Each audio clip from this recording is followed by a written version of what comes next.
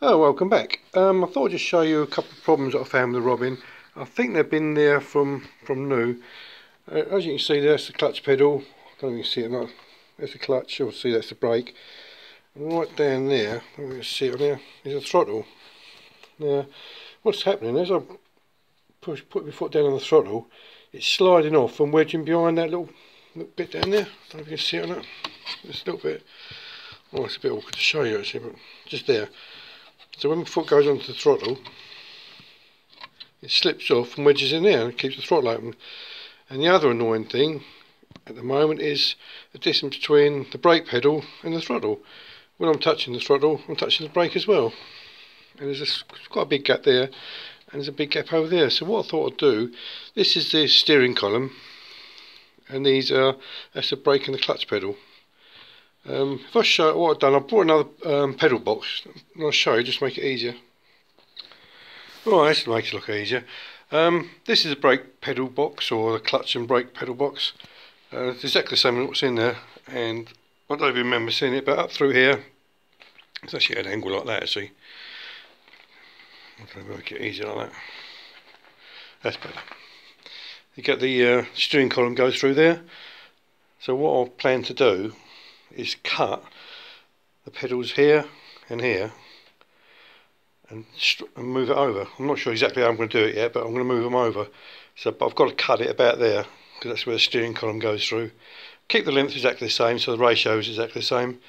But cut that, move it over so that brake pedal's about there and the clutch pedal is about there. So it's pretty much straightening that down from that point there. I can't cut it up there because obviously the steering column, but from about here I reckon I can do that straight all the way down the brake pedal, and that gives me so much more room. Anyway, that's one of the problems. The other problem is, well, it's not really a problem actually, is the handbrake, which I've got, I'm not sure where it is at the moment. It's around here somewhere. Anyway, I'm doing the brakes at the moment, so the handbrake, obviously I'll do another video later on that one. Obviously I've taken it all apart. I managed to get the right brake shoes this time. The first ones I got were for the 2 litre, but apparently this is a 1600. I've just got to change all the bits over. So these are the new ones. Look, what a lot of bloody difference between them, between the old ones and the new ones. If you look at them like that, there's not any difference in them. But anyway, I've changed them all over. I've changed one bit over. That's that lever there. That was that one. I've got to get some of these little clips. I think they're called star washers. I'll get another one of them. So that's that one done. I've got to change that bit there over. But I think that bit there is actually looks like it's bent over, pushed over. So I'm going to have to cut that off flush, and I'll probably drill and tap it and put a bolt in it and put a washer on it. So that'll be that bit done. Then I've just got to do the other side, which is this one. Again, I need another one of these spring clips or star clips. So it's all going quite well actually.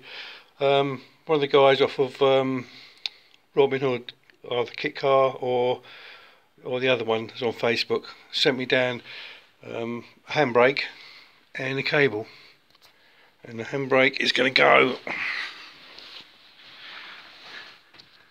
down in there with a proper place for it. So I've actually uncovered it all, and obviously the two, obviously you know your Robins, which I don't actually. There's 2 tubes that run down the centre of the car, which is great. These holes here were actually drilled out for some riv nuts for the top bit, but I'm going to put, that's where the handbrake's going to go. Right, so this is the bracket, or the plate that's going to go on top of them top rails, and here's the original Sierra handbrake. So I've just got to make some brackets up to mount that, and that should be good. And then all I've got to do is try and connect, I've got to do it one end actually. All I've got to do is try and connect that to the handbrake cable, and handbrake cable to the brakes. So one bit at a time. So I'll first of all get this piece in, get that mounted on there. That'll be done. I'll do that tomorrow. Then this piece here, that should go. Oh, drop that on the floor. Let's show you where it's going.